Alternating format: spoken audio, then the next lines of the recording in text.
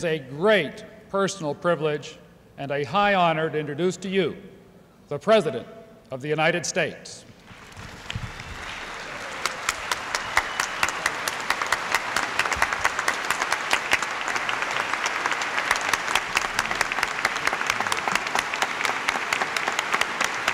Thank you.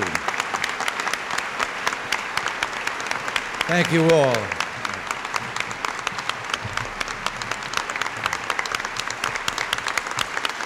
Thank you very much.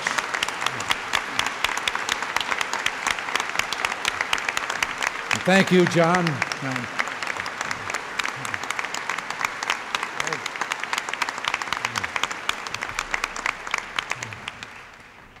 Well, I thank you all very much, all of you, for this wonderful evening and for the privilege of being here. I must say that I was a little disturbed.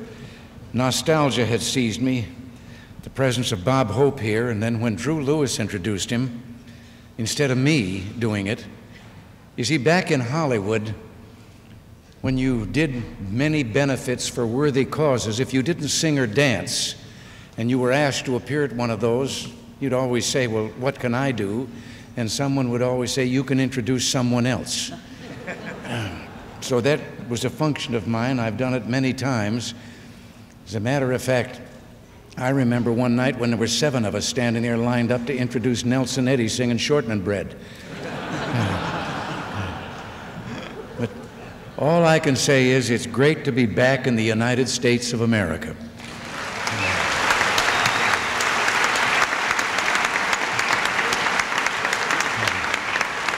Now, if you see me glancing over in this direction a lot, it's because after my experience at Strasbourg, I keep expecting the left side of the room to walk out. The truth is, I never realized I had such a moving effect on left-wingers. But I want to set the record straight and say now that there's absolutely no truth to the rumor that Bob Dole and Bob Michael have asked me to speak before a special session of Congress. This may be called the President's Dinner, but it's really your dinner. For the 2nd year in a row, you've made this the most successful fundraising event in the history of the Republican Party, as you've been told. And to all of you here tonight who've given so generously, you have my deepest gratitude. Your continued support is essential if we're going to keep America on the right track, growing stronger, braver, and freer every year. A lot of you know Ed Rollins, and many of you will be working closely with him in the coming months. And I just want to take this opportunity to say what an outstanding job Ed has done over the years working to make our hopes and ideals a political reality.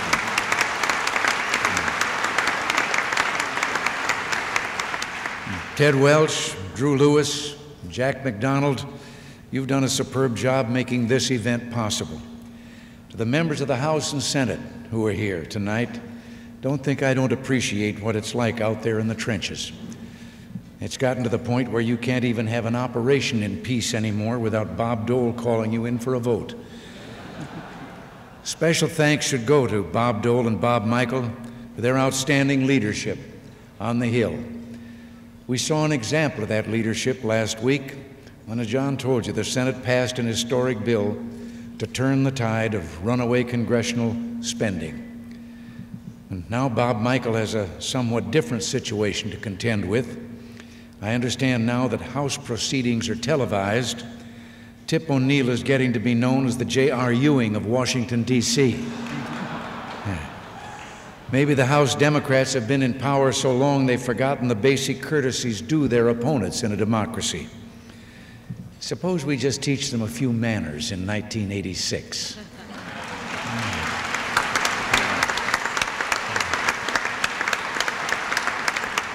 But we're up against a tough challenge in this next election. Being right doesn't automatically or immediately translate into political might without a lot of hard work. We're bucking an historical trend in midterm elections, but that's nothing new to us.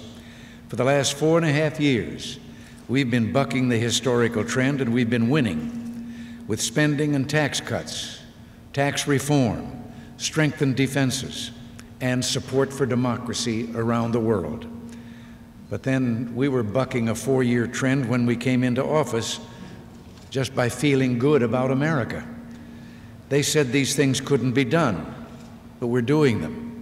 And that's the main reason I believe that in 1986, we're not only going to keep control of the Senate, but build a winning coalition that will break the liberals' paralyzing grip on the House.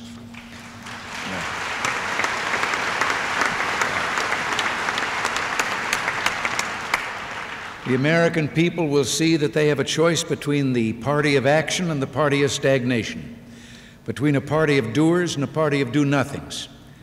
Take the budget, for instance. The budget debate has been completely revolutionized. The question isn't any longer, can government spending be cut? Today, the only question is, how much and where? Have you ever stopped to think that this is really about the first time that you have ever seen the two parties? And today, the only difference between them is the argument about what should be cut, but both agreed that government spending should be cut.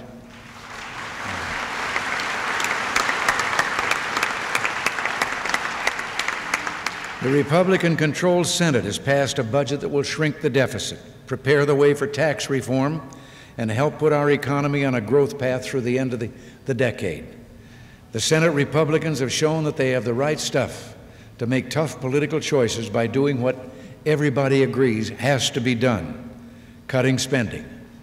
By putting the needs of the country above any short-term political interest, our Senate Republicans have shown courage and leadership, and the country will thank them for it. It awaits to be seen whether the Democrats in the House are up to this challenge. Will they shrink from this great moment and retreat into excuses and partisan politics? The Democrats have been talking about deficits for years. The coming budget vote in the House will be the measure of their sincerity. It'll signal to the country whether they will cooperate in the business of running this country, or if they're determined to reduce themselves to the role of spoilers, detractors, and negativists. If the Democrats in the House can't bring themselves to cut wasteful federal spending, there's always another option.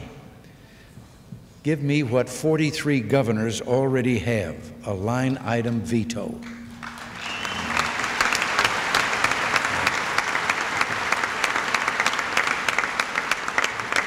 I'll take the political heat. In fact, I'll enjoy it.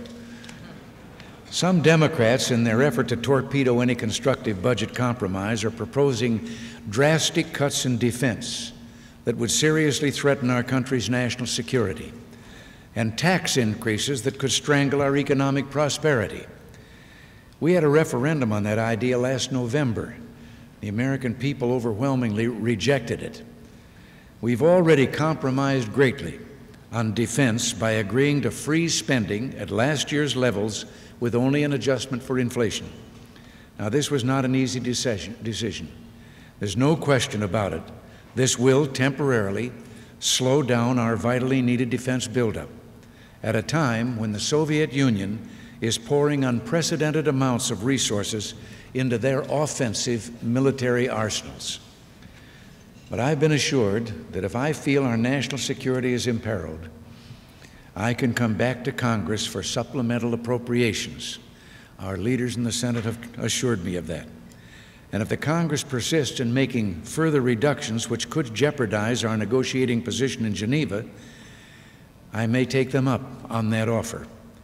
As I said, there are still a few people also who want to raise your taxes. There are also a few people who still claim the earth is flat. As far as we're concerned with questions, those questions were answered a long time ago, both of them. In case the taxaholics have any doubts left, however, I want to show them this. This is a letter given to me by Representative Connie Mack of Florida and Bo Butler of Texas, with the signatures of 146 Republican representatives who have pledged to support a veto of any tax increase, no matter how cleverly it's disguised.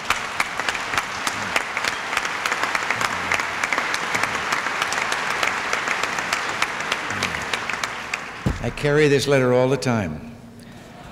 I sleep with it under my pillow. Whenever the job gets a little tough, I take it out and read it. And it really does make my day. I'm determined that 1985 is going to go down in history as the year of tax reform and further rate reductions. This will be the year when that colossus of waste, unfairness, and inefficiency known as our tax code will finally be cleaned up. We stand at the threshold of a new golden age of economic achievement and technological discovery. But a complicated and tangled tax code, along with unproductively high income tax rates, keep the door to progress partially closed. That's why we will be very soon announcing our tax reform plan to lower income tax rates, make our tax system fairer and simpler, and ensure that America is the sunrise industrial power of the 21st century.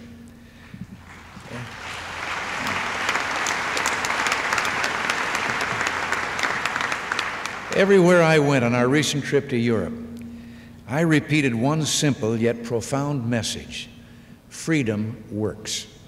Except for a few people on the far left-hand side of the aisle, the response was extremely enthusiastic, especially among young people. Of course, every time I started talking about individual freedom and human dignity, the communists stood up and walked out of the room. I suppose they were just rushing off to greet Daniel Ortega, who seemed to be following me at most of the countries where we were.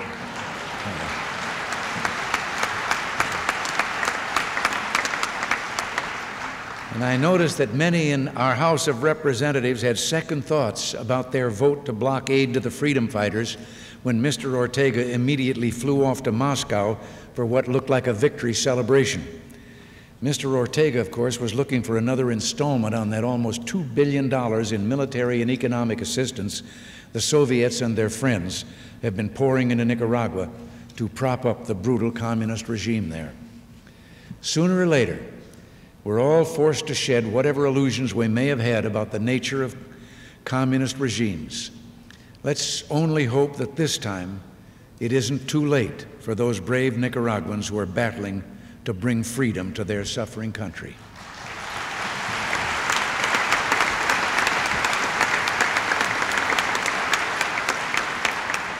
I hope Congress will change its mind. I still think that we can together rise above partisanship and do what we know is right. And I think every American knows in his heart that supporting freedom and democracy is right. I'm convinced that last month's vote against the freedom fighters in Nicaragua will be remembered as only a short, shameful episode, an exception to our great country's historic allegiance to the cause of freedom and human rights. So our agenda these next few months is full. I'm reminded of a story about Winston Churchill near the close of the Second World War. He was visited by a delegation from the Temperance League and chastised by one woman who said, "Mr. Prime Minister, I've heard that if all the whiskey you've drunk since the war began were poured into this room, it would come all the way up to your waist." Churchill looked dolefully at the floor, then at his waist, then up to the ceiling, and he said, "Ah, yes, madam, so much accomplished, so very much more left to do."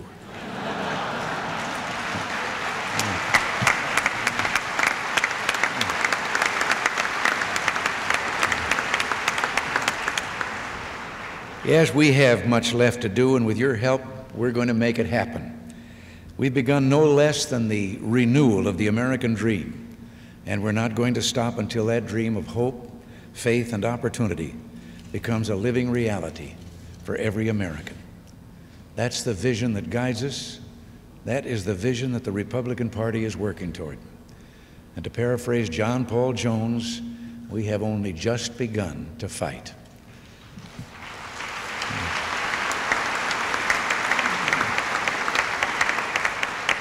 Thank you. Thank you all from the bottom of an awful lot of hearts in this room. Those representatives and senators that you've met, myself, Nancy, George, all of us, we're deeply indebted to you. Thank you, and God bless you.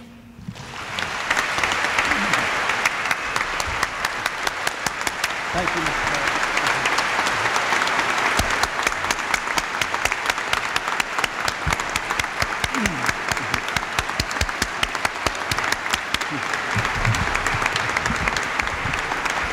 Thank you. And before President and Mrs. Reagan and Vice President Bush leave, and before all of us adjourn downstairs for dancing and refreshments, I would like the Republican leader of the House of Representatives, Bob Michael, to lead us in God Bless America. Representative Michael. As in Dallas, would you all join me? And Manny, if you can put it in the key of C, we'll get a lot of participation. God bless America, land that I love. Stand beside her and guide her through the night with a light from above. From the mountain to the prairie to the ocean, white with foam, God bless America, my home, sweet home. God bless America, my home, sweet home. All right, all right.